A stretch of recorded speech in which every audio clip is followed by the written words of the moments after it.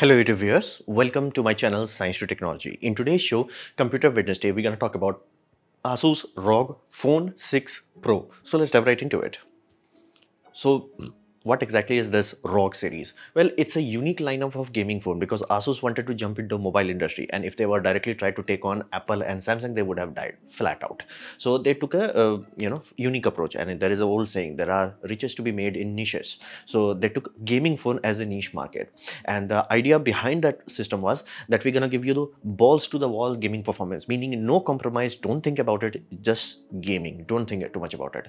So sustained performance was the key point, because there are many SoC that can give you amazing boost performance, but because they do not have enough cooling built into it, it cannot last it. Meaning you start the game, everything is awesome, everything is GG, you are getting, let's say, 120 FPS, and then after a while it's like 110, after a while it's like 100, then it's like 60, because again it cannot cool itself. So that's the whole point. Not just performance, sustained performance was the key goal here. And they will create an ecosystem of accessories that will allow you to do what we call pro gaming, meaning you will have controller, meaning you will have cooling system, meaning you will have dock systems, all that system. And it started in 18 October 2018. The first puppy was released, and it's still going strong, because again they could have died out, which mind you Asus did, because back in the day they did try with Intel to break into mobile market, they failed. So this is still going strong and very successful. However, the price is going up, seriously up. So at this point in time, the price is ludicrously high. That's like in Indian currency 90,000 rupees. That's like a good bike you can get second hand, or even first hand in some scenarios. So it's getting expensive. So what about the performance? This is one thing that you don't have to look up specs, you don't have to think about it. It's just the best. Don't think too much about it. Like, this is one phone that flat out, if you have a gaming, unless the game was specifically designed for iOS and fine-tuned for iOS, this puppy will bitch slap every phone, including iPhone and any other phone, be it Samsung Ultra also. So in gaming, it's like the moment game starts to lose, the RAM starts to like, my time has come to shine. The moment your SoC really starts to crank up, the cooling system is like, now my time to take care of it. So that's the whole point. Flat out, fundamentally high horsepower and sustained performance. And they achieved this by using split battery, meaning there is two cells rather than having one giant cell. Now, ideally, you want to have one giant cell, because the one giant cell has much lower degradation. Meaning, if, for example, my phone has 7,000 milliamp hour battery, over time, meaning after year 2, after year 3, how much capacity it would have lost? It would be much slower if you achieved same 7,000 capacity by having 2. That's why Apple gives you 2 batteries, because it gives you the capacity, but it makes sure the lifespan is very low of the product. You know, this is what we call a planned obsolescence. It's surprisingly smart. That's why, like, Apple has, like, L batteries. It's like, why you have L batteries? Like, that's the. Now here they had to do that simply because they want to make sure the processor SoC is cooled, so they can dump the heat directly into the giant ass vapor chamber. So they did make the compromise in the battery, but vapor chamber was like, there is a reason for it. Like, if you open it up to tear down, it makes sense. Like, so it's much closer to the outside surface and able to dump heat without any issue. And it also has fan-based Peltier cooler also. Meaning, if you buy this accessories, Aero Active Cooler 6, it can not only run a fan, passively cool it, that only works if you are in an air-conditioned environment and ambient temperature is like, lower than the phone case back, then it will work. But if you really need to pull the heat, because be mindful, the case back is not heat pipe, it's not conductive enough, so you have to cool it, meaning you want to drop it below ambient. Let's say your ambient is 20 degrees Celsius, you want this puppy to drop that puppy to around 10, then heat will soak into it without any issue. So that does require more power, it does require Peltier modules, so that you can do that. If you connect this puppy with power, then you're gonna have OP performance continuously without thinking too much about it. Just like, run it max power, balls to the wall, don't think too much about it. And one unique thing they did, that was Snapdragon 8 Plus Gen 1 is not a new chip. It's already there. Similar chip is being used in the smartphones from the beginning of this year. So it's not like wow kind of system. It's like, yeah, it's there. However, one thing they did, they changed their partner to TSMC rather than Samsung, and they have dropped it down to 4 nanometer. Now, be mindful. What does that mean? Does that mean this puppy has 10,000 the performance? No. Performance wise is literally neck and neck, barely bit better, and the better part would be simply because it has better cooling. So what is the main benefit? Is the efficiency. Now, it consumes less power, meaning it generates less heat, meaning the high power cooling system can handle it for much longer. That's the main benefit, meaning your battery life is tangibly good. You will be like, damn, for this high level performance you can get all day battery life without any issue. So that is really good. So compared to other similar SoC that you can get for that, Snapdragon 8 Plus Gen 1, you will be like, it is a bit better, tangibly better. Like again, you will notice it, but do not expect to be like, this battery lasts like 2 hours and this lasts 6 hours. It's not that much, but it's like 5 hours versus 6 hours. And like temperature wise is definitely something that you will notice. So that performance wise, don't think too much about it. It's one of the best gaming phone out there. What were the accessories? Now, here's the deal. Fundamental laws of physics is like, because processor is not doing anything. It's not like a optical module where it's like converting the electrical energy into laser pulse and sending that energy away. It inherently is just a heater. So fundamentally, all the energy it consumes, it turns into heat. So it will thermal throttle. The question is how quickly. So if you are in cool environment, of course, it's going to last for much longer. If you are not in a cool environment, it will thermal throttle.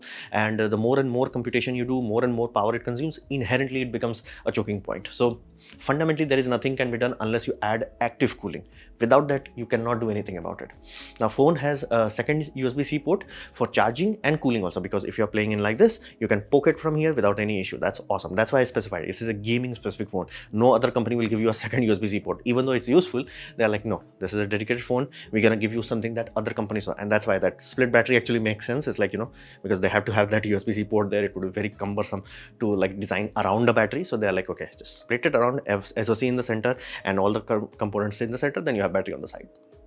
So it does that. However, this is one thing that I'm genuinely confused who was the engineer about this, simply because like this is the idea for them. Like they will have docks, they will have controllers, they will have accessory port. That's the side USB-C port. Somehow it took them multiple iterations to realize just use a goddamn USB-C port. First they tried, like they had a proprietary port which will only work with their stuff. Then they're like, a proprietary port like this, you will have message like do not connect, like, because many phone got fried because it looks like a USB-C port. So you're like, and phone is like boom. So people are like, okay, now Asus is like, okay, do not plug in this. And then they are like, okay, you have USB-C which can accept charge from a normal without any adapters and all that jazz, and it will not fry your phone, but they will have pogo pins for communication. Now here's the problem with that. Asus wanted to have an ecosystem, but so far till before this point, every phone they released, or it required its own controller, required its own cooling system. Everything was just garbage, e-waste. Because again, the moment you change the phone, this is just throw it away, because they could not figure out, like it took them so long to figure out, do not have garbage like this, just have a goddamn USB-C port and use a microcontroller to communicate. I'm genuinely surprised, like it took them that long. And 2008 is not like long ago, they did not have another option. It's like, dude, you had that option. From day one, you had that option. It's just like, finally they are releasing this, and I'm hopeful, I'm genuinely hopeful that this cooler will work with future phones. And because if they do not do that, the accessories market will never grow, and not to mention it will become just an extra hassle, because it's like, yeah, this is amazingly amazing, but it's like you have to not only buy the super expensive phone, also buy a super expensive cooler that you will throw away the moment you change your phone. You don't want that. Again, same with controller, because controller requires like fancy ports. They're like, bro, just that's the one thing that generally pissed me off. Is like, dude, you have engineers, use them. So cooler has 4 buttons, again, gaming phone, 4 buttons, extra awesomeness, and it will act as extra input. Be mindful, it may trigger anti-cheat software to lock you out from some e-competition game, because it will be like gaming with accessories. So be mindful of that, especially for e-tournament scenario. And does have pro controller if you want to just play and enjoy and all that. But all of them are very expensive, because again, they are use and throw elements. Not like, if I buy Xbox wireless controller, I can keep upgrading it like if my phones without throwing away the controller. You can have controllers that are working for 5-6 years or even longer than that. So that's why the accessories ecosystem did not grow as they wanted, because again, they hampered it themselves. It's like, just give a goddamn normal USB-C component. So then the old accessories will work, but new accessories will have new features, and they're like, dude, you can upgrade the ecosystem. So rather than ecosystem, they created a garbage industry. So that's the accessory side of it. I'm hopeful this time they have fixed it finally. What about the price? Now, price is the part where it's like painful. Everything till this point is just like, it's just an expensive phone which has amazing performance. But here's the deal. Price is not in a vacuum, meaning this is not the only phone out there in the public. So now it's touching what we call or crossing flagship prices. When ROG Phone was released, I was shocked to see its price in the early days, because it was like comparatively cheap. Now, that made very good sense, but right now having 90,000 rupees, or like however dollars that is not really that good for gaming phone. Like many people, like not just me, many people like, dude, for gaming phone I'm not willing to pay that much. Not because gamers are poor, simply because gamers who are like, gamers, generally they have a job. Unless their gaming itself is their job, they will have a second job. And in those sort of scenarios, having a phone that is screaming at them, look at me, I'm gaming, it's not something they want. It's not posh, quote unquote. So it's like, screaming that look at me. It's like, dude, tone it down. Like, why do you have OLED and you do not have a wireless charging system on it? Why? So this is one of those things where it's like not real. Now, one core aspect of performance is other phones have catch up. Other SoCs are good. Like, yes, 4 nanometer is better than 5 nanometer, but not by that much. Even if you buy Samsung Ultra at this point in time, it's like good enough. The feel wise, basically, you will see, oh, this has the best performance. That is true because you are looking at benchmark. You have phone A, phone B, benchmark, go. That's not how normal people are. Normal people is like, is it better than my past one? Yes. Is it so drastically different compared to like other reviewers where like, dude, this is garbage? No. Any other phone at this point in time that is of this sort of price is more than good enough. And one thing you have to understand, back in the days when ROG started to come in, Samsung was delaying the 120 release. So it was hilarious, but Samsung's OLED was used in ROG phones and ROG phone was giving on 120 Hz, even though Samsung Ultra phones were at that point in time locked to 60. So that created an issue where it's like, you will know the difference. Whoa, this is 60, this is 120. Like, wow. But now it's like both are 120 and it's like 120 and 160. Does not matter that much. 60, basically the jumps become less perceivable. Going from 30 Hz to 60, wow. 60 to 120, wow. 120 to 240, not that much. And it happens in the gaming monitor. That's why like gaming companies are no longer focusing on higher FPS. They are focusing on HDR. That's the whole thing. So this reality of it, the fact that this has ludicrously high price, it could lead to what we call low sales, meaning not enough people will buy. That will lead to low profit. That will lead to price creep, meaning the next time the price will cross that 1 lakh milestone. Stupidly expensive. So, and the reason why it is so painful, it has too many shortcomings for this sort of price. Meaning when it was cheap, it was like, dude, it's a kind of compromised phone. It's like, you know, having a sports car which has thrown out every other thing, basically backseat, every leather, everything they thrown out just to give you badass performance on low cost. You'll be like, good, I know what I'm buying, I'm enjoying it. But it's like if it's costing same as like, you know, a luxury comfortable car and then it's garbage in the inside, you're like, dude, why the hell I'm paying for it? So it has too many shortcomings. Primary shortcomings is like it's poor waterproof performance for this sort of expensive equipment.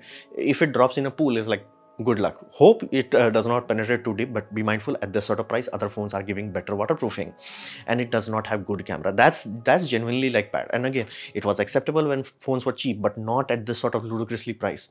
And the final nail in the coffin is that company themselves are saying that they're going to give you 2 years of OS commitment. Now, is that good? Not really. Simply because while it is true Samsung in the early days were like flat out ignoring OS updates, but they learned their lesson and they improved it. And they improved it where like, you know, we're going to give you 3 years security update. That's it. Go home. Then they're like, okay, 3 years security update plus 2 operating systems. They're like, okay, you will get one on the purchase and then 1 year after we'll update it. Now it's 3 OS. Now they are claiming for 4 years. For every new phone that they are releasing, they are making it better and better. And not to mention Android is also becoming more efficient at update cycles and all that jazz. So in that sort of ecosystem, be it Apple, which is genuinely much better, and be it Samsung, which is learning and actually improving, having a scenario is like, we're only going to give you 2 years. It's like, nah, the price makes it very hard to swallow, so to say. So what about the alternatives? Well, this is the part. If you want a gaming phone that has like same ethos, where it's like it's a compromised phone, but it has a compromised price, go with ROG Magic 7 Pro. And it has almost similar performance. And not to mention, it has cooling system built into it, meaning there is a cooling fan that is built inside. Because everything is internally done there, it is genuinely much better at dissipating. You do not have a giant fan there. Again, location matters. So rather than going through multiple layers of insulation, if your cooling unit is directly where it needs the cooling, it will be much more efficient. So that's there. It's much cheaper.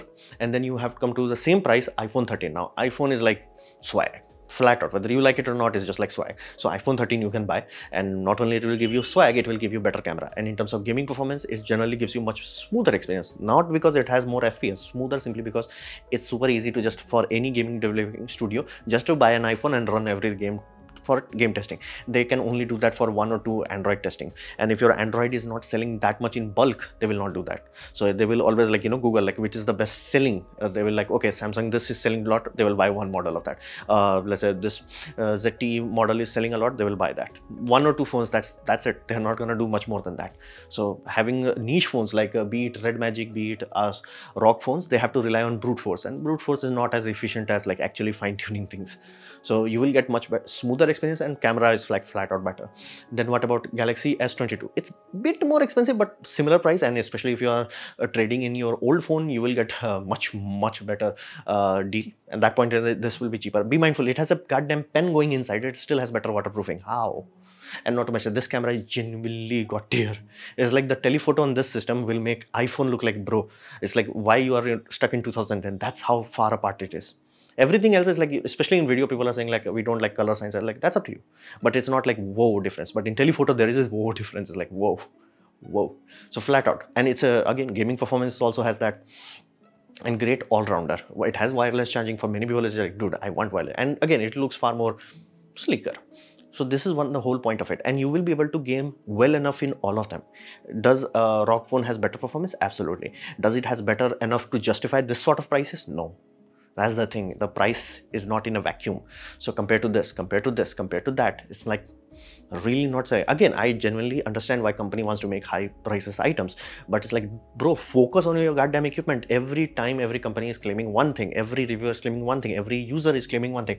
Please fix your camera. It's like, how about we don't fix it? How about we increase the prices? Like, again, at that point in time, it's like, dude, these are much better daily travels, much better oomph. Again, if you are very rich, you will have iPhone 13 in one pocket and ROG 2 in another pocket, but there are only few people that are that rich. So that's the reality of it. So super price with short lifespan, again, at least fix that part. That can be done after release. It's like, yeah, we're gonna give you 4 years of update. So that's really crux of the matter. Compared to all these equipments, it's really not wise to spend that kind of money. Again, it's up to you. If you are like, I want the best badass gaming performance, go for it. But if you're like anything below that, it's like these things are much better option. So this was my presentation on basically ROG 6 Pro Max. Hopefully you have liked it, learned from it. In that case, please click the like button, share it amongst your friends. That will help me a lot. If you didn't like it, didn't enjoy it, I urge you to press dislike, press it twice to show me extra disappointment. Please leave a comment because I do try to reply to all of them. Subscribe, press the bell icon if you're free. And as always, thanks for watching.